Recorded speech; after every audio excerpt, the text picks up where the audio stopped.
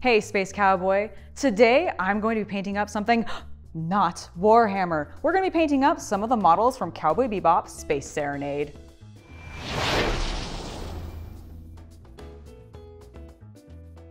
If you've been following the channel for the last couple weeks, you'll know that I went to Fanime recently, and there I was challenged with the task of finding something to paint for today's episode, and what I found was Cowboy Bebop Space Serenade, because this board game has miniatures, guys, and I'm super hyped for it.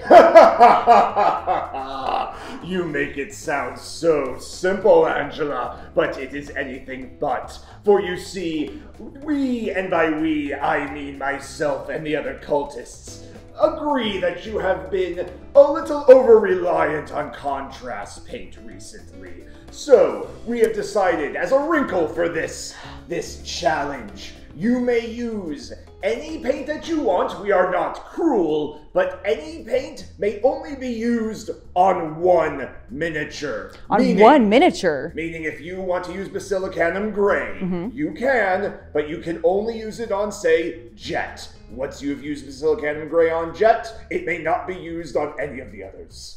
I think I understand. This is going to require a little bit of planning. Let's get to it. All right, with this challenge, I've actually really had to be very thoughtful about what colors I'm using. So as you can see, I've picked out just a few my chaotic bottom. Just a few. It's just a few colors, but the idea is... You know you can only use each one on one mini, right? And there's 3 more of these SOBs to go. There are, but thankfully, the Cowboy Bebop characters have relatively distinctive colors, and while I am using a lot of colors here, the idea is I want at least a base color, a wash, and then I can use that base color as a highlight again to get some really simple details out of these models. So I'm hoping this works out really well, and I'm excited to get started. I'm going to be working on Faye and Jet first, so let's do this. Faye, I think, is going to be the more complicated of the two, so let's start with her. Between her iconic purple hair, her yellow outfit, and her very pale skin, there's a lot of opportunity for some high contrast, which could potentially look a little garish if I'm not careful. So we're going to start with her skin today, and we're going to begin with a very pale, very warm colored Twany Flesh tone, which I'm going to apply to her lovely face, her long arms, and her long legs.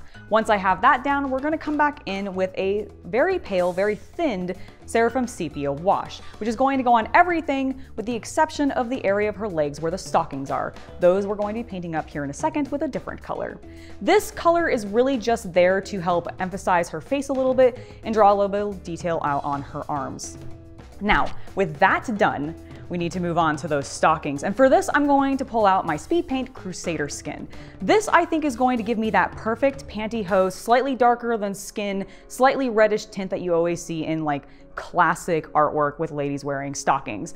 And this works exceptionally well. I love the way that ends up drying on her flesh to give this really nice, subtle stocking color tone. And because we put her flesh tone beneath it, it really shines through and makes it look a little bit more natural.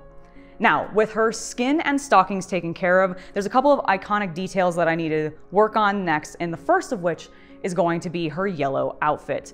I have always been jealous of the fact that Faye was able to rock this yellow outfit. It's such a bold color tone, and I could never wear it myself, but today at least I get to paint it. So for that, I'm going to start with Averland Sunset, because if you actually look at it, in most of the art for Faye, it actually has a little bit more of a golden color tone, which is why I'm using Averland Sunset, because it does have that goldenrod color.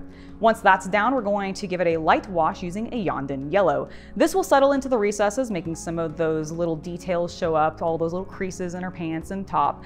But it's also going to give it a little bit of a finish that I think gives it a pleather look, which I've always kind of imagined her costume actually being, so I think the effect really works well. After that, I want to move on to that glorious purple hair, which I was so also jealous of because I was watching Cowboy Bebop at a time where I wasn't allowed to dye my hair, and I always wanted to have purple hair. Of course I do now, but let's work on Faye's. For that, I'm going to be using Xereus Purple, a very lovely bright purple color tone that I'm going to follow up with a wash using Druchii Violet. This will settle into the recesses, giving a little bit of texture to the hair, and honestly, I love the way that it darkens it. It's perfectly Faye. Once we're done with that, there are a couple of details that I take care of, like her straps that she has on her outfit, the suspenders specifically, which will get painted in black. Her eyes will get dotted with a little bit of green. And then her boots, I'm actually going to leave just in the standard Greyseer paint that I used as a primer because she's got sort of whitish blue boots and it just works. The last thing I need to take care of is that gun that she's holding. And for this, we're going with plate mail steel. And then we're going to give it a light wash using the same black I used on the suspenders to just settle into those recesses and pop a little bit of those details. With that, she is complete and we need to move on to Jet. Faye is all but complete other than her base, which I'll get to after I've taken care of Jet, but I just have to gush over how pleased I am with this model because two things worked out really, really well and I wasn't fully anticipating it, but I had hoped. First of all, her leggings, like her little tights, I love what the Crusader skin did for that to give them that distinct sort of pinky skin color tone, but not quite actually matching the pale flesh, which is precisely what she has on her in her character model. And the purple hair with the yellow actually came out perfectly. I'm just super happy with it. The other thing I will just say very quickly is her eyes. They came out so well. She has such an attitude. I don't know if you'll be able to see them super well on focus. There we go. But just look at that tude. I feel like it's perfect for her. I have no idea if I'm going to be able to nail anybody else's eyes as well as I have hers, but I am just so happy that of all the characters I think I got spot on, Faye was the one. It's that time of the video where I interrupt to tell you about my Patreon and to let you know that we just added a Discord server which all tiers get access to. So if you're wanting a way to chat with me, share with me your projects, or just tell me what board games you're playing, definitely make sure to check the link below and check out my Patreon.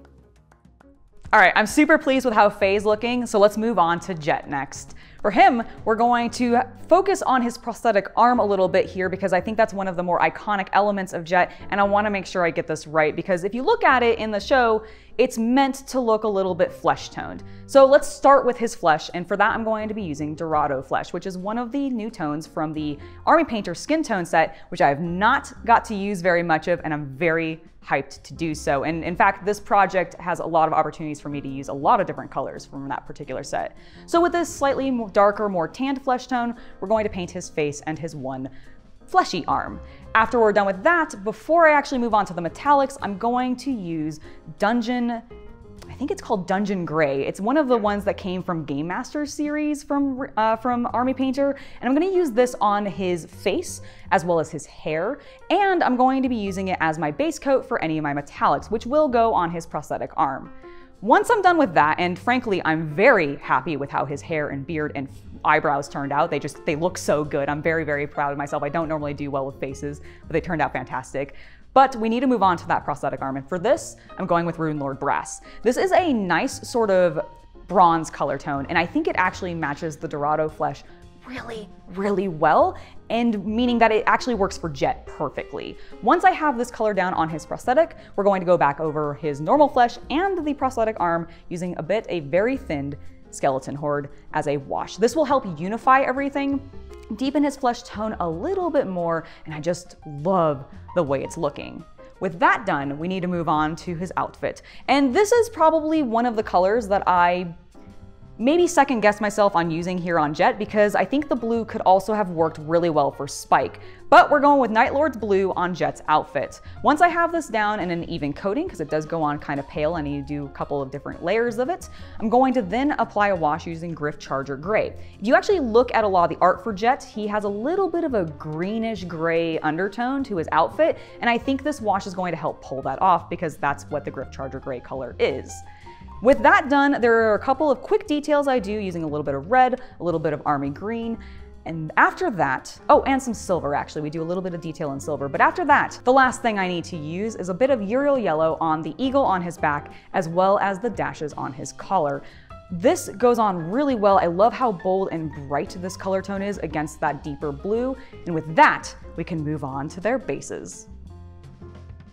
All right, both models are looking absolutely fantastic. I am pleased with both of their faces, which is not something that I normally say, but we aren't here to talk about faces, we're here to talk about bases. And this is one of the other elements that I was able to unify because I talked to Chaos Cultist about it. I'm like, I want these guys to all look like they're coming from the same game, dang it. So I'm gonna use the same texture paint on all of them. Now, Exactly. Now, if these models hadn't been already attached to these bases, I would have applied them to some Necromunda bases that I have to really make them look like they were in the Bebop, because it really has a sort of spaceship vibe to it. However, they are attached, and I don't want to risk cutting their feet accidentally by unattaching them. So I'm going to use a bit of Astrogranite debris to give myself a neutral, spacey feeling base and call it done. Now, let's take a look at the first two models. And here they are, Jet and Faye. I'm really happy with how the first two of my 5 models from Cowboy Bebop's Space Serenade by Japanime Games turned out. They honestly turned out way better than I was anticipating, because I wasn't expecting the models to be quite as well defined and sculpted as they are. Like, kudos to Japanime Games, they actually did an excellent job with these figures. But also, like, anime models, they have a little bit flatter faces sometimes, and it always stresses me out having to paint them. But I actually think I did a really, really good job. And I'm looking forward to painting the next 3, because now... You think that you did well so far, but how many paints have you used? You're out of options for next time.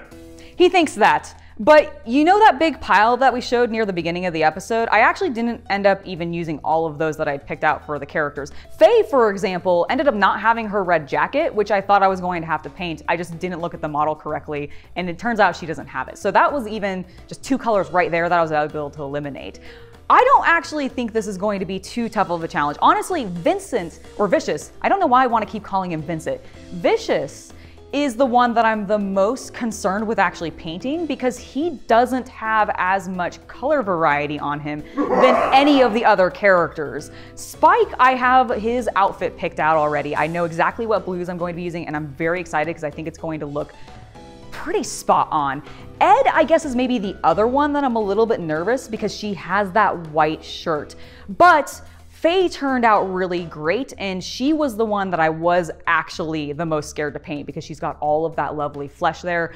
And painting Lady's flesh and making it look like soft and supple is sometimes difficult, but I think Faye looks fantastic. I hope you guys have enjoyed this first episode of me painting up these figures, and hopefully you'll check out next week's. Before I head out, I do want to go ahead and give a huge thank you to my patrons for making it so content like this can continue to happen. Without your guys' support, we wouldn't be doing this, so thank you very, very much. I've been Angela. I'll see you in next episode, Space Cowboy, and I hope you have a wonderful hobby night.